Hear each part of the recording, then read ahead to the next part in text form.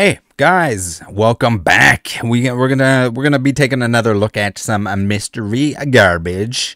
Yes, the Amazon variety. There's a nice little video that came out. We're gonna take a look at that. We're gonna take a look at the contents of that, but also we're just gonna discuss and we're gonna use real examples of how to spend money correctly in Pokemon. Now, it is definitely a buyer's market, one would argue, and there's some sweet deals to be had. You can find all kinds of great deals everywhere, and those great deals are definitely not mystery products. So again, at best, mystery products are you're paying for gambling.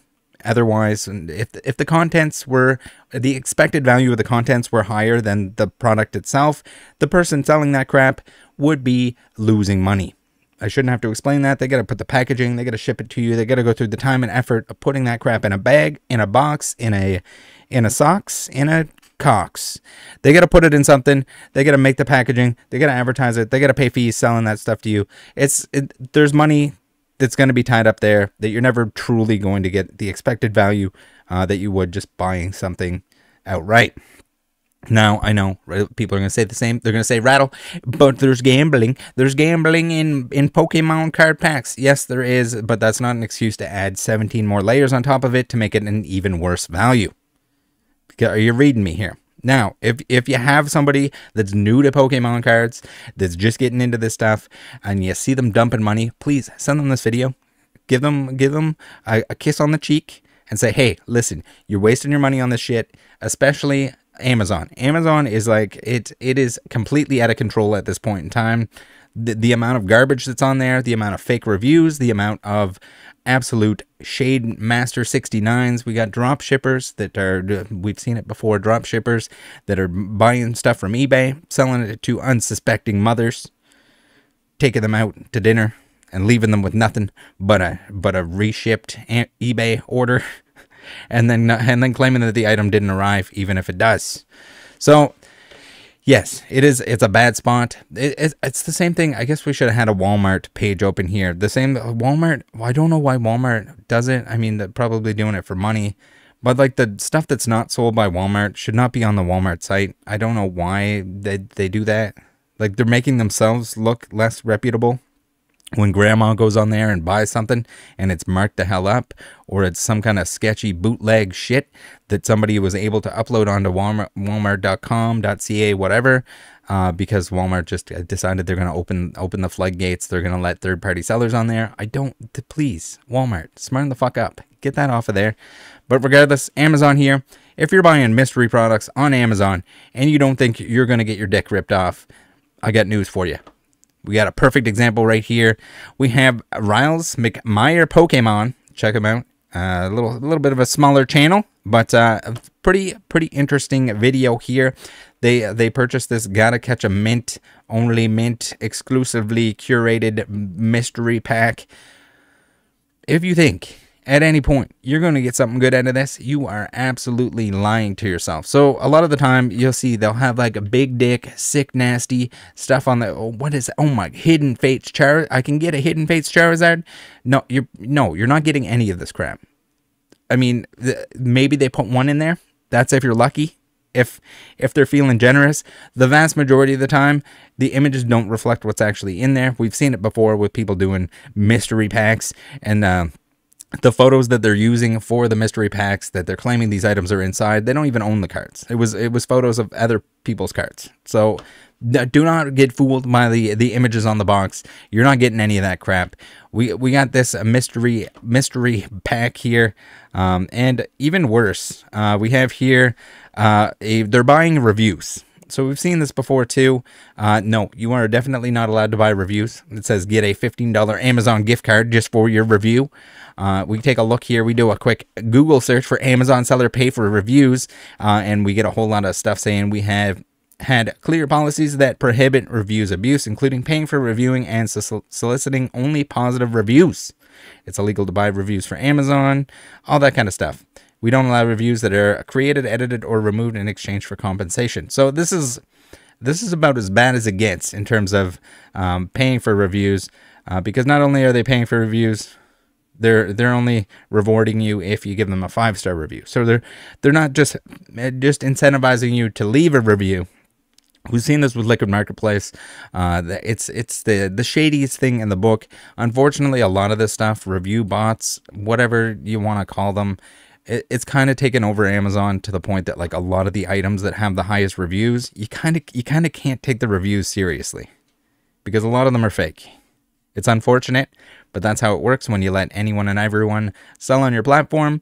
They'll put garbage on there. It'll be the cheapest. It'll be the highest reviewed because the reviews are all probably fake, that sort of thing.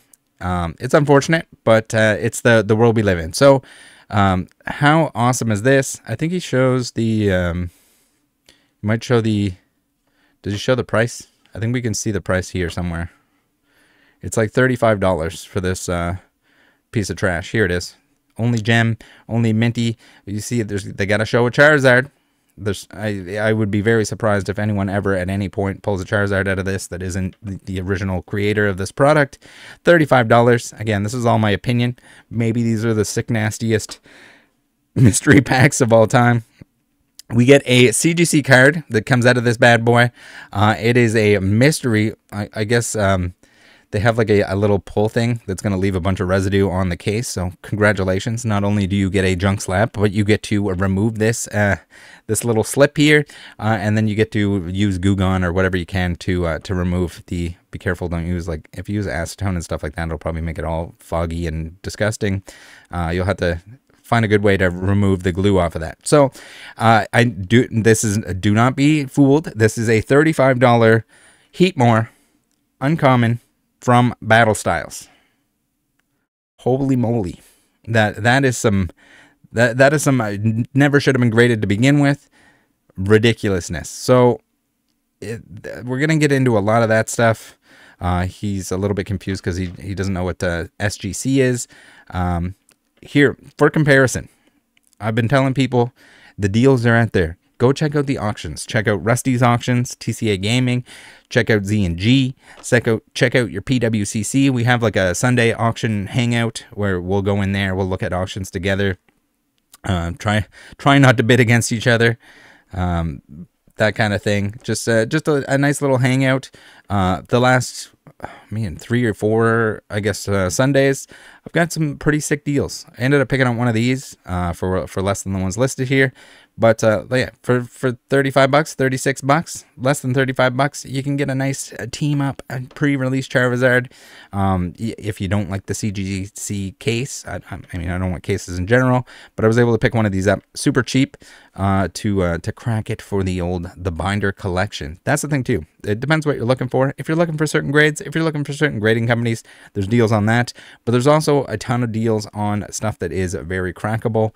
And we'll get through on how I price that, how I kind of look for those deals, and one that I found that was sick nasty. So SGC, it exists. Typically people that are grading Pokemon cards are not grading them with SGC because there's just, the premium is not there. The premium's there with PSA, and that's pretty much it. We had this weird scenario in the pandemic where everyone and anyone was grading everything in existence, and PSA couldn't keep up to that demand. So then we had a lot of cards going to SGC. We had them going to MNT, that Canadian one, Mint grading. We had them going to everywhere else. CGC was just booming. Not so much now. Now it's mostly just one person, apparently, supposedly, in my opinion, that is providing the majority of the cards that shouldn't be graded, that are being graded. And when I say they shouldn't be graded, I'm talking stuff that doesn't add value. There's a ton of stuff. It's a wake-up call for everyone that kind of just joined during the pandemic and then sat through it, and they're like, what the hell? Why are people, it blows people's minds now that you can buy something that's like even a PSA 8, high grade, like PSA 8, PSA 9, you can buy something like that. You get a good deal on it at an auction, and voila, look, it's cheaper than a near mint, and all you got to do is remove that damn plastic off of it. So SGC, again, it's cheap. It's $9 grading. So I guess if someone wants to put something in a slab, someone wants to pretend that it's more valuable, please, for the love of God, do not spend $9 on a Heatmore, a non-hollow Heatmore. I can just give you a Heatmore. I can give you one of the cases that I've cracked open. You can pretend that it's graded. It's not worth more than 35 cents just because And that's like bare minimum. So we saw, yes, there are still some people paying some. I'm assuming that this got paid for. This hurts to look at. For anyone that isn't familiar, this is the McDonald's Collection 2021 that came out during the pandemic. Someone bought this. Yes, it's a Mint 9. What the hell does that mean? The card is not worth anything. It's a beautiful card. It looks great in the binder set with all the other cards. But there's no way anyone should be spending $15, $20 to put this in plastic. It's just a waste of money. It's just, I think even people that collect graded cards can agree that this, no one should be putting this in plastic. I don't think anyone should be paying $14.40 for it either. This is not the hollow version. This is the version that there's just plenty of them. This is something that, like, if I saw somebody and they were like, damn, I love that Squirtle, here, take one. If I can find it in my bulk boxes, in my 4-row bulk boxes, because that's where it belongs. Or you can just buy one. To pay $10 for this Bulbasaur. Again, it's the non-hollow. If it was the confetti boy, sure, I kind of get it. $10, maybe that makes sense. It's your favorite Pokemon, whatever. $8.40 for the non-hollow Charmander. I was looking at this and I'm just like, there's no way someone's gonna pay for this. What are you buying? So here we go. 333 listings, as low as 8 cents. Market price 49 cents. Okay, so let's pretend we pay market for it. We pay 50 cents for this bad boy because we're gonna round up. 10 cents, 32 cents market price. So this is the kind of thing. It's just like stuff that shouldn't be graded that ends up being graded. There was a lot of that, a lot of newbie stuff, a lot of stuff maybe people thought it was a good idea to grade it. Maybe this was like, I mean, it is Blue Label stuff, so maybe this was like pandemic, someone trying to like grade this as fast as possible to be the first one to have it. But like, please do not spend $15. Plus you got to pay to ship it to yourself. Do not pay $15 for these. I don't, maybe if it has like the super premium golden, whatever the hell you want to call the new CGC label, and you're like a CGC diehard or something, maybe then you spend $10 on it. But please guys, heat more here. 675 listings, as low as 1 cent. Market price 3 cents. This should never be put in a case. It is hard to justify putting this thing in a top loader.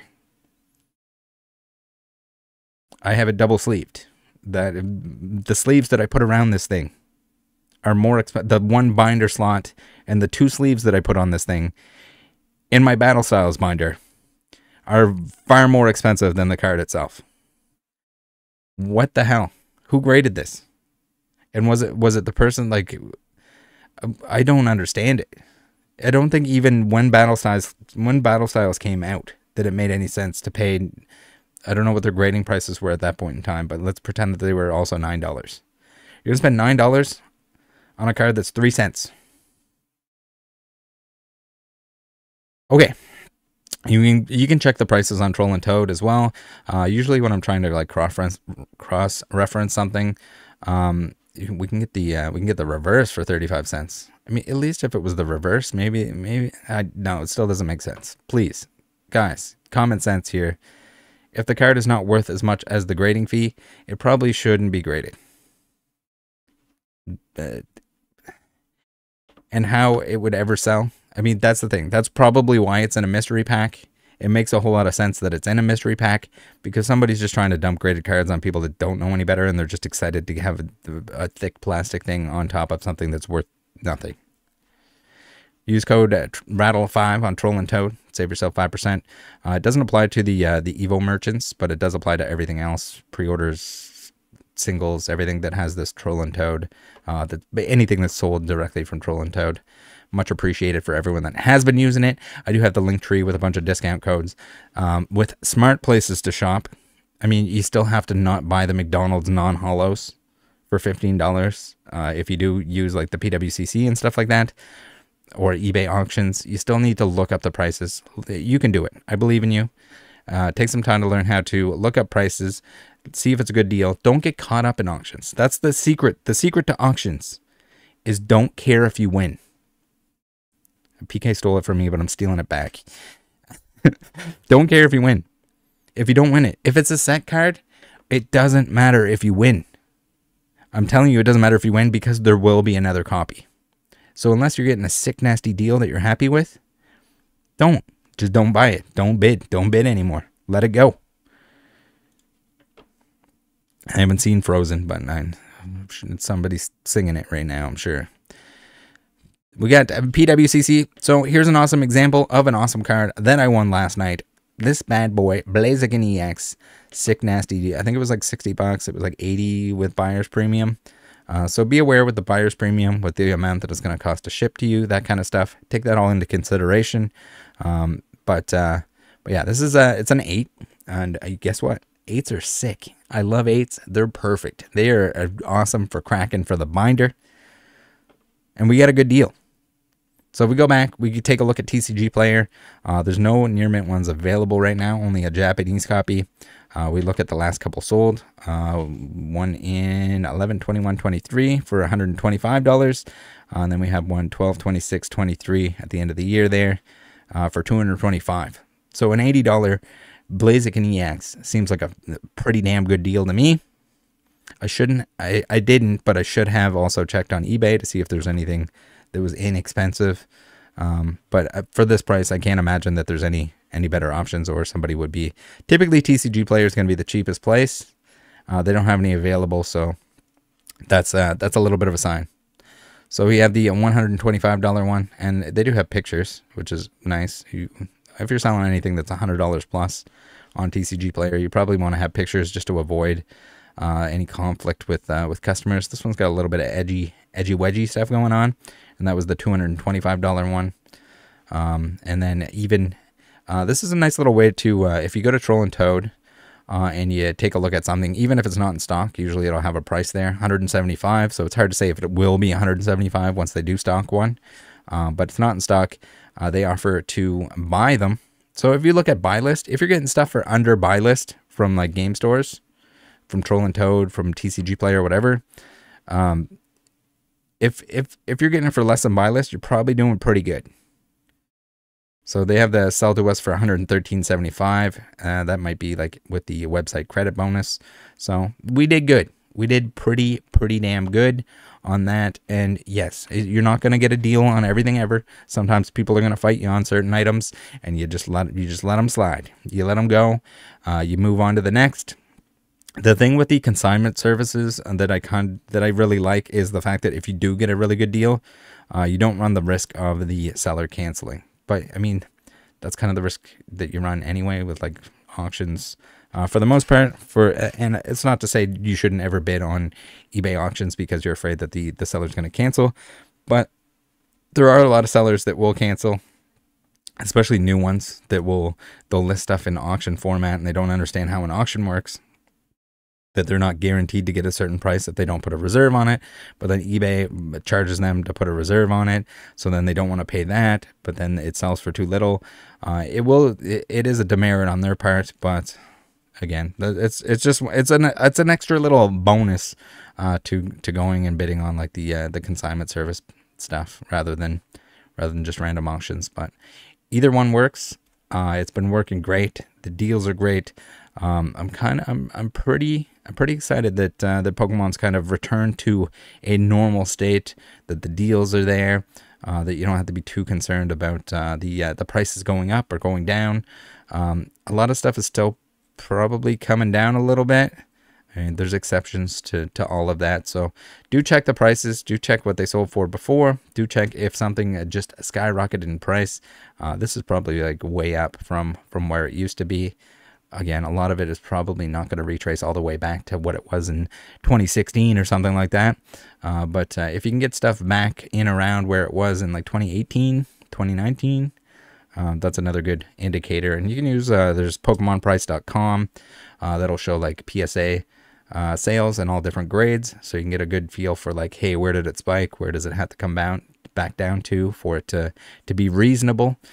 Yes, the stuff should go up in value over time, but if anything spikes super duper hard, be a little bit weary that it might come back down. Set cards are available, almost all of them. Some of the really exclusive stamped stuff like that, maybe that's grab it while you can, but again, don't and stay away from the stuff that everyone's chasing after, if you can, unless you can get it like really reasonable. You're gonna thank me later.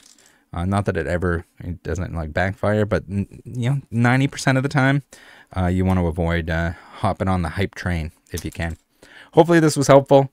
And it was a little bit different, a little bit, again, I've been hard on the guys. We're in value town, and if you're not getting the best value, then what are you doing? And that, not to blame anyone for, if you want to open some packs, open some packs. It's not good value. If you need the mystery pack, make sure that it's a credible mystery pack. It's still icky in my opinion. I still think you can spend your money on better things.